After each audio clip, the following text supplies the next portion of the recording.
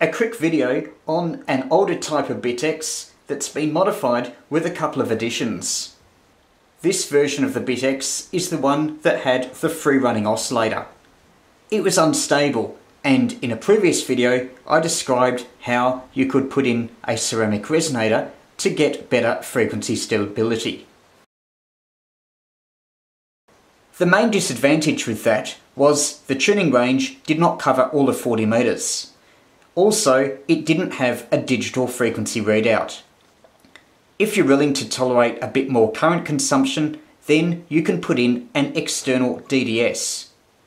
Or you could just buy the kit that's currently available, which has the DDS supplied.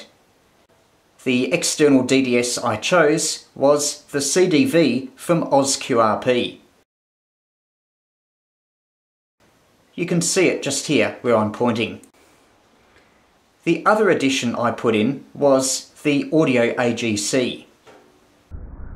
I covered that in a previous video. The combination of the audio AGC and a digital readout makes for a very useful package, ideal for portable operating. Current consumption on receive is about 130 milliamps. That compares with the FT817, which is about 3 times that. The DDS VFO contributes about 30 or 40 milliamps to the receive current consumption.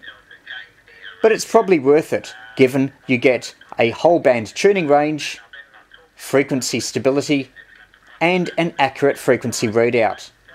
That can be particularly useful if setting up skeds with other people.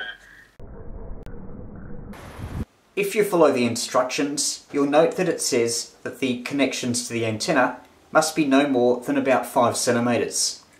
That means the antenna socket must be right near the part of the board that has the antenna connection.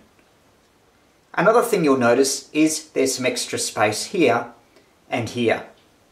The reason for that is if I want to later on make the unit multi-band, then I should be able to do that fairly easily.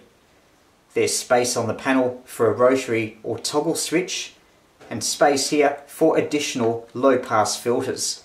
For instance, if I wanted to have it operating on 80 meters.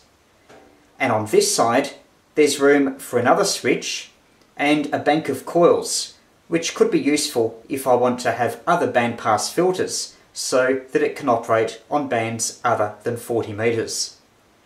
Admittedly, it would mean that there are 2 switches to change when changing band, in addition to adjusting the VFO, but it keeps wires fairly short and is much easier than trying to have it all in one switch.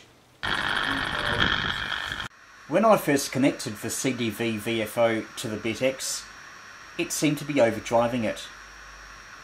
The volume was too high and signals were distorted.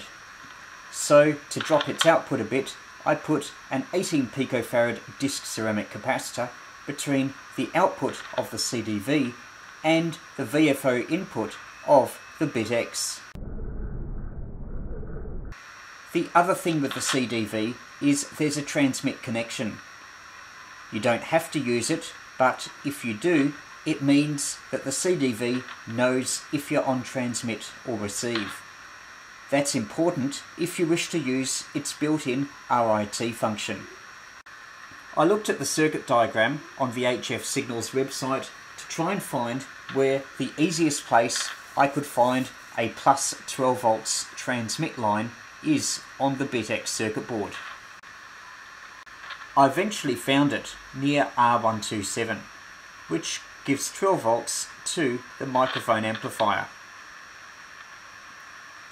Tracing the track along, I found there is a hole where I could bend over a piece of hookup wire and solder it in.